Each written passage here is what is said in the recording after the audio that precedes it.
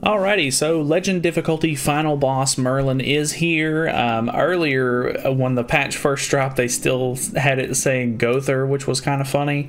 But the couple of times that I recorded with it saying that didn't go so well. So here we are. If you don't already know about Legend difficulty, it's really nothing too crazy. It's basically just like a series of small challenges and stuff like that that you do to get a couple of diamonds here or there. There are I guess top ranking rewards. So if you're first, second, or third place, you get extra diamonds depending on what, how well you did on some of these categories. The first two challenges have, rankings on them, I guess, which is okay. But I don't know, Final Boss Legend difficulty is pretty much there just for the little hat that you get. It's basically just like a small little crown to show, hey, you beat Final Boss Legend difficulty, and you literally only have to beat it one time to get the cosmetic. But if you want to do the challenges, which are a little bit of fun, they're not too crazy. I've already completed all of mine. They are clear with as much HP remaining as possible on all allies. I did that with this team right here. The Bond team is obviously super tanky, so you can literally just put on HP buffs and stuff like that, and they really don't do a whole lot of damage to you because you are type disadvantage. I don't even have gear on Keo, and he still survived pretty well. I literally can put on HP food with this team right here, and it's like 199. So I was able to actually clear the last challenge, which is clear with the lowest possible combat class. So you have to beat it with under 200k, which I did that. I literally just took off a couple of associations. Keo doesn't even have gear on, and that makes it to where I'm able to stay under the requirement, and I was still able to beat it pretty easy peasy. I only have a 1/6 bond, by the way, so it wasn't like, oh, hey, just rush ult and then blast them to death. It was, I mean, it was okay. It wasn't that bad. I still ended up, surviving with a lot of HP. Deal as much damage as possible on one enemy, so you have to deal 350,000 damage. A tip for that one specifically would be to make sure that you're using whatever you're going to be trying to deal big damage with on the first phase Merlin.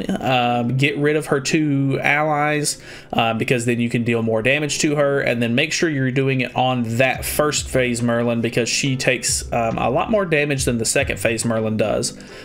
So the team that I used for that was just like a fun little gimmicky team, Amplify. I literally just used Rim, and I literally just built up a whole bunch of buffs, used a level 3 card by ranking up with Gother, and I dealt like 400, what was it, oh,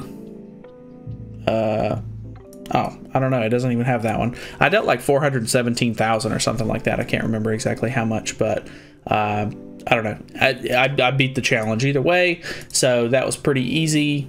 Obviously, you might not have that team or anything like that. Sariel can pretty much do the same thing. If you want to, just rush ult with him, burst him down, or get like a level 3 single target ability card. You may want to end up getting a couple of stacks with Green Gother if you have him. If you're using Red Gother, still build up a couple of stacks with him. Use attack food, whatever it takes. Just get your damage up and then burst him down. And then clear using the least number of skills, and then clear with the least amount of damage taken by all allies. I did that with this team right here. Lost Vein is not ideal for this because Merlin does end up doing extra damage to demons, which is kind of a problem. He will end up taking quite a bit of extra damage and stuff like that, but Sariel does really well, and Lost Vein deals really well, or really good damage because of their type advantage. So you can pretty much just, I don't know, burst them down as quickly as possible, so that way you're, one, getting the skill use challenge done a lot faster, and then two, you can go ahead and make sure that you're getting your whatchamacallit done, your don't take as much damage challenge done, because obviously the faster you beat it, the less damage you're going to take because you're not getting hit as much. So yeah, you basically just want to make sure that you're just throwing everything out that you can to make sure that you're dealing as much damage as possible. I don't know if this is necessarily going to be the team that I use to farm, because you can see Lost Vein takes a lot of damage. So I maybe want to change him out for something. I did try the one Escanor, and that was okay. Like, it wasn't great by any means, but Yeah, I don't know. The one Escanor is just, obviously, he's type disadvantage. He is a blue unit, so he ended up taking quite a bit of extra damage as well. Not nearly as much as Lostbane takes, of course, but yeah, I don't know. So obviously that was not ideal. You don't want to hit into the reflect there as much as possible. You might want to end up going for the one with the reflect first, just so that way you can kind of knock them down as far as that goes. That was not great either. But yeah, as far as like speed farming this goes, I'll have to find somebody that's really decent that I want to swap out Lostbane for. But I mean, the Bond team honestly did really, really well as well. But other than that, I mean, the fight's not too crazy. Like, just, you know, don't attack into the reflect like I did right there. I'm literally just kind of messing around. And then you do want to watch out for the one on the right, because she will put on a, like, she'll target your Gother pretty much and make it to where you cannot use buff cards, which is a little unfortunate because that means you can't rank up, etc. So that is definitely a little annoying. I'm wondering how much I can do with the gold card here once I'm not attack sealed, but I wonder if I can get that challenge done. I don't have attack food on, but let's see. I'm pretty sure I've built up a decent amount of Gother stacks at this point, as long as she doesn't somehow kill Sariel right here, which I kind of doubt. Okay, got rid of that. Hit Sariel instead of Gother for no reason.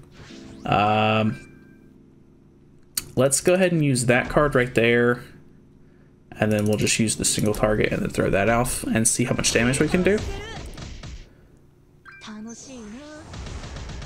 Alright, so that was actually only 214, which wasn't really that great. I'm kind of glad that I ended up using the Amplify team there. If you have those units, then it wouldn't be that bad.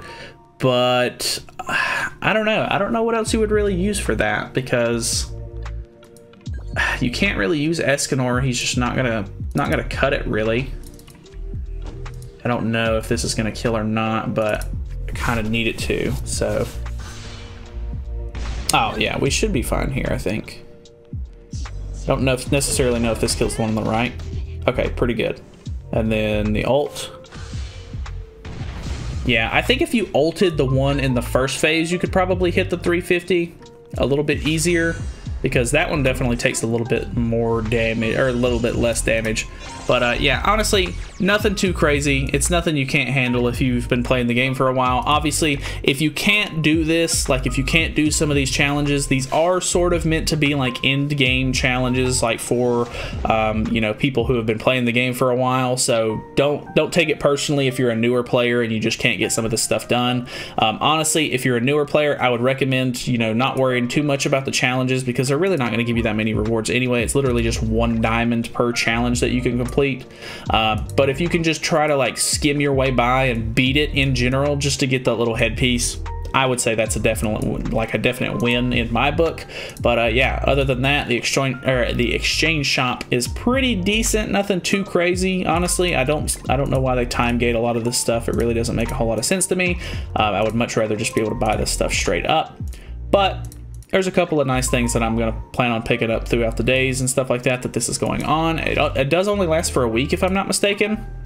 So you want to make sure that you're going ahead and grabbing your runs and stuff like that and getting everything out of the exchange shop as soon as possible, so that way you don't miss out on the rewards. So yeah, that's pretty much it. Hopefully you guys enjoyed. Hopefully this helped. If you have any questions, leave them down below. If you have any team recommendations that worked for you for any of these challenges, feel free to leave those below as well, because I'm sure, you know, not everybody is going to have the team and the units that I have and I used in the video. So, you know, tell people what worked for you. That way other people might be able to use those teams and stuff like that, so that way they can, you know, beat this as well. So thank you so much for watching. Feel free to subscribe for more content in the future, and I'll see you guys in the next video.